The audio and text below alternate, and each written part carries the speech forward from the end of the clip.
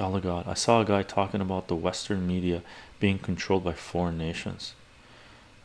Only independent journalism is safe for information gathering. Indeed, 100%. It's the only sources you can really go to acquire information. Everything else is compromised. Everything else is compromised. They might feed you 80%, not even 80. Western corporate media at best, they'll feed you 50% facts, but they'll distort the facts with the other 50% to make you think that fire is not hot, right? It's crazy. Plotino, if I want my foreign journalism, I just read foreign media.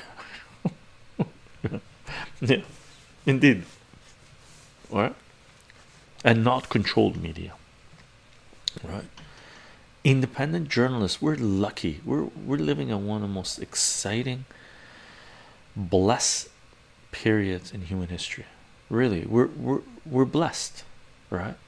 Because right now, if you want to know what's going on in a certain part of the world, you can do half a day's research and find independent journalists from that area reporting, right? Do a day of research. If you're really interested, you can find independent journalists from any part of the world that you're interested in and see what they're covering. Okay, people are just lazy that don't know.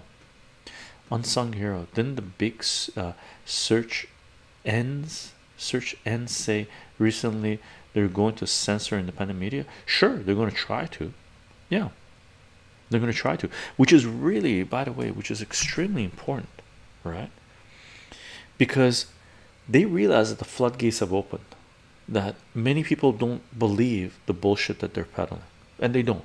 You gotta be low IQ to believe that shit, right? Many people don't believe centralized propaganda, so they're trying to tighten their news and trying to make sure that not more people are going to find their way to independent media and find out that centralized power is just full of bullshit, right? So they're trying to prevent more people from finding independent sources of news, right? Is it going to work? Maybe. Here's the kicker: if you've been consuming your news outside of the social media platforms, right, you've been seeking out independent news sources and have been educating yourself over the last few years, then what you know, right, is happening to the world is way different than those people who have just consumed corporate propaganda, centralized corporate propaganda, right? That includes people who only get their news from Facebook, only get their news from Google searches or Twitter or Instagram or whatever, right?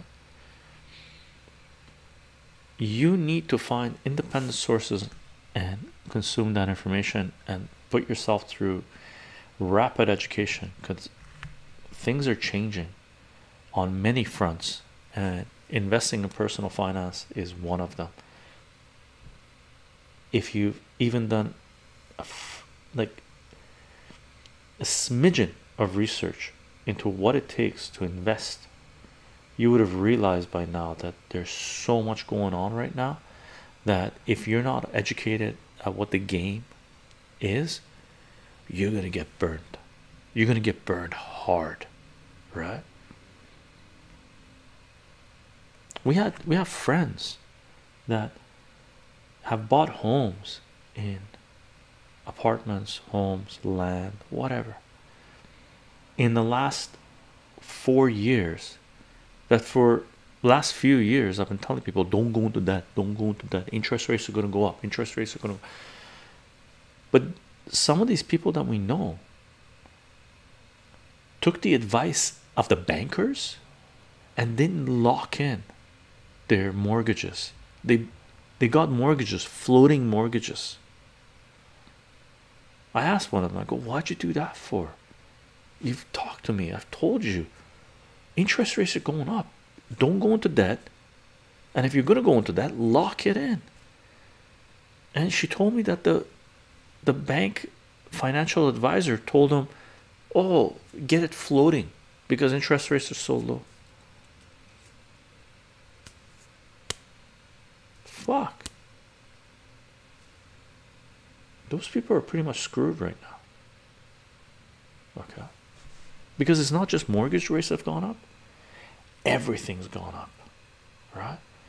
And it's, you have to think about it in terms of, it's not that the prices have gone up, is that the money is not worth as much, right? They devalued your currency, which is the reason that they're kicking up interest rates, right? It's twofold. One of it is they're trying to protect their currencies, right? A country, if the currency becomes unstable, that country is fucking gone, down the toilet. Those people in power will no longer be in power, and there's going to be huge turmoil, and some heads might roll, right? So what they're trying to do right now, Western countries, many countries, are increasing interest rates to protect their currencies. They can't have the currency go into hyperinflation. They can't do it, devalue completely, right? Because if they do, they're not Turkey, they're not Erdogan, right? It's not a total scam. Many countries, right? People will demand someone's head on a platter, right? Or multiple people's heads on a platter. So one of the reasons they're doing this is because they're going to protect the currency. The other reason, they're doing this is because they know the numbers. We know the numbers. A shitload of people are in debt, so they're reducing the middle class, right? Because they can't have as many people in the system as wealthy as they are.